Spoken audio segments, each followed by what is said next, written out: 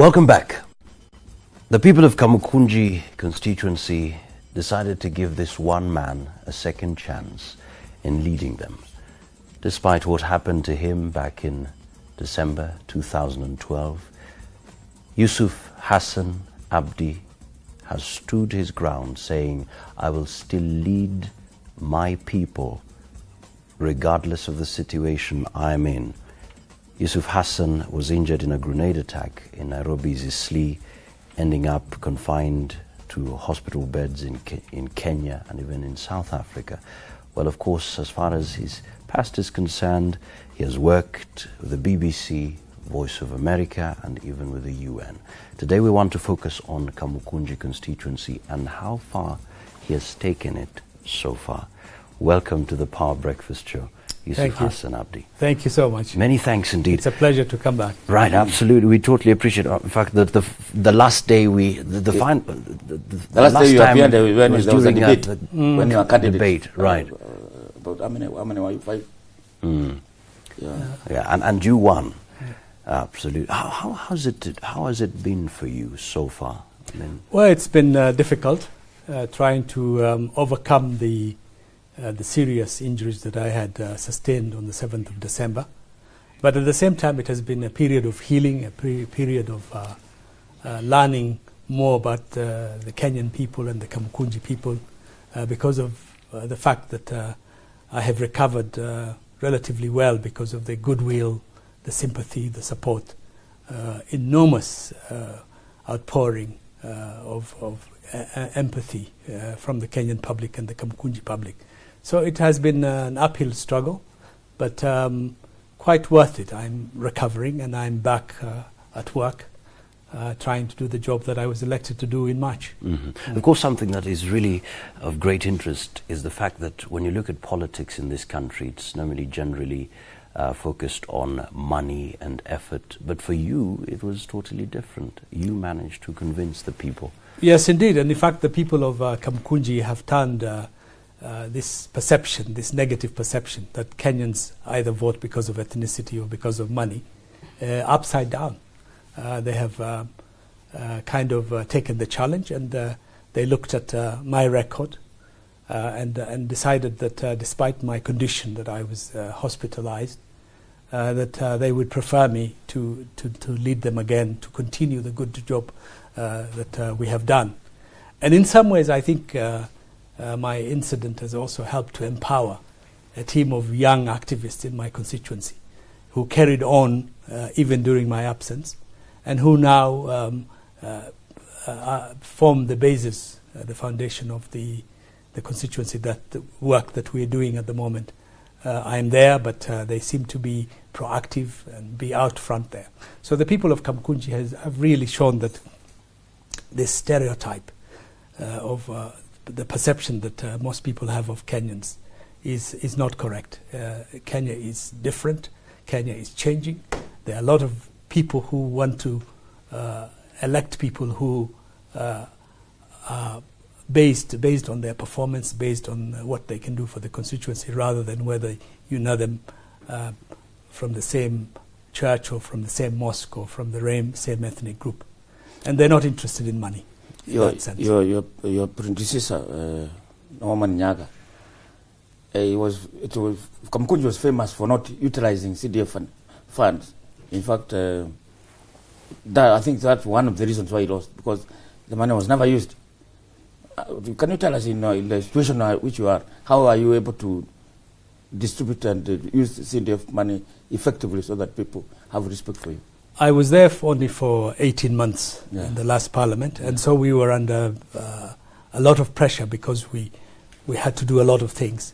I set up a very effective CDF committee, and they have performed very well. Now, if you look at the latest report from the CDF board, Kamukunji is up there. I don't know what they haven't done any rating, but if you look at the results, we have been able to achieve implementing all the projects that we have set to achieve. We have used our money very efficiently, and we have a very good accountability system. And it is one of the constituencies, I would say, if you look at it, we never looked at at projects from a perspective of what the Member of Parliament is going to get out of it. It was more to do with the basic needs. It was based on needs assessment of what the constituency needed. In fact, on the day that, the fateful day that I was injured, I had in the morning gone to Shaurimoyo to look at Bama Market. Bama Market was closed, as you remember, because it was in a very bad, messy condition. We have now improved the hygienic conditions. We have paved both inside and outside. We've built toilets for both sections of the market. We're now providing water so that it is clean and hygienic. And if you now go to Bama Market, it looks very different from what it was before. This is a very important economic hub in our constituency, not only for Kamukunji but for the whole of Nairobi. And in due course, we will do more to make it perform much better, to attract more customers, and to benefit the constituency. Right. In an interview with The Nation in June, you were asked, what is that one thing that keeps you awake at night? And you answered poverty and inequality. What are some of the things that you have done so far to handle those two things, poverty and inequality, in Kamukunji constituency? You know, first of all, poverty is an issue that has to be tackled at a national level. You know, you need to have a government policy, a comprehensive policy to deal with it. But there are differences. There are little differences you can make at the constituency level. For example, we have a very large youth population in Kamukunji. In fact, it is probably one of the largest in the country. There's a lot of unemployment, lack of skills. So one of the projects that I put into place was youth training, providing them with the necessary skills for them to be able to either enter the job market or to be able to be self-employed. And in the last CDF project funding that we had, we sponsored more than 1,000 young people from the constituency to acquire certain skills like driving license, technical, mechanical, for young women, hairdressing. And many of them have been able to get driving licenses and are now in the job market. They can apply. Some of them are employed. Some of them are looking for opportunities to be employed. The hairdressers, they have set up either their own businesses or they have joined others. So this has taken more than 1,000 youngsters who would have been idle out of the streets into some form of employment and some form of ability to earn a livelihood, and therefore reduce the number of people who are out there and who, because of idolism or because of poverty, might commit crimes that are quite common in inner city areas like Kamukunji. The other area that we have looked at is in helping youth groups to access the youth fund, women groups to access the women fund, so that they can start setting up their own projects. How are you doing that? That is, you know, we assist them in trying to apply in application. We train them into how they can access the funds. We train them in how to set up projects and things like that. And we're going to expand, because I was only there for 18 months. It was quite a short period. Hopefully in the next 5 years we will be able to reach several thousand people and take them out of the unemployment situation that are into employable situations, into earning livelihoods. You of course stand out because of your past as an activist. You know, being an activist, especially looking at this particular group that was called Ukenya, and you stood out together with the likes of Professor Ngugi wa Thiong'o, and you're known for that. Unfortunately, you are part of a team that has been called MPigs because of the greed that seems to surround them. In fact, there was an article that was written yesterday by Ras Nawara saying that in this day and age we don't have the likes of Mahatma Gandhis even in India. From your perspective, do we really have leaders who are absolutely concerned about what happens to the people they lead?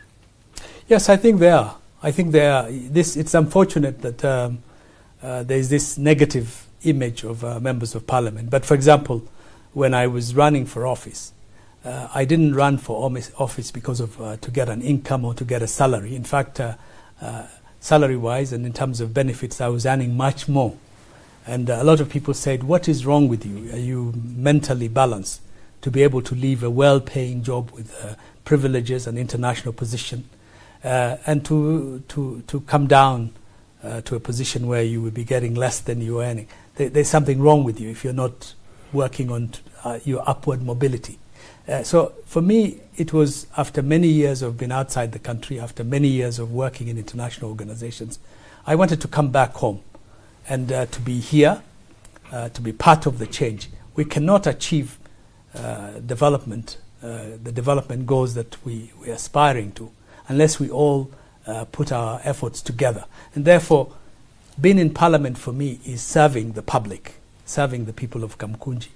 As their servant, I'm there to fulfill their needs, not to empower myself or to enrich myself. And therefore, this emphasis on salaries and benefits that has become the albatross on the neck of members of parliament is unfortunate, because we are there and there are many others. I wouldn't speak for every parliamentarian, but there are certainly very committed, very determined members of parliament who are making a difference in their constituencies. And with the present government that we have, I fully believe in the manifesto, the Jubilee Manifesto. Because, as you say, with my background, at the beginning we were fighting for democracy. We were fighting for human rights. We were fighting for a democratic space which didn't exist. We have now achieved it. We need to deepen and entrench our democracy, but we have now moved to another phase. The biggest challenge that we're facing now is social empowerment, dealing with social injustices, creating equity, creating wealth and development so that our country can go up. And this is a different kind of struggle, which is to work and empower our constituencies so that we become a developed country. It's a different case. And unless we can fight poverty and inequality in urban and rural areas, we put money in there. And it is in the Jubilee Manifesto. And both President Uhuru Kenyatta and Deputy President William Ruto are committed to, and as a parliamentarian, I would make sure that we don't miss on the manifesto. We would make sure that the manifesto of Jubilee is implemented effectively and fully, and that way Kamukunji and other places in Nairobi can become developed and achieve the goals that have been set up when we started this new parliamentary term in March. You said that we are fighting for democracy, now we have achieved it. Well, if you look at the society, Kenya today, there are a lot of people who feel unhappy of the election results, and they have not accepted Jubilee, their leadership. They think, they say the election was stolen and they cannot accept. What do you think should be done to mollify those people and bring them to understand that we have a government? Yes, first of all, democracy is a process. An election is an event. Yeah. That event has happened. The Kenyan people have made their decision. There are winners and losers in every election. And one of the problems of new democracies is the fact that people are never prepared for defeat. Yeah. You would never see a political party in Africa or some parts of Asia or Latin America that accepts election results. While in mature democracies, you accept to win and you accept to lose. And I think the way so far the current government has gone about bringing Kenyan people together is the right way. For example, I've seen the Deputy President, he was in the coast.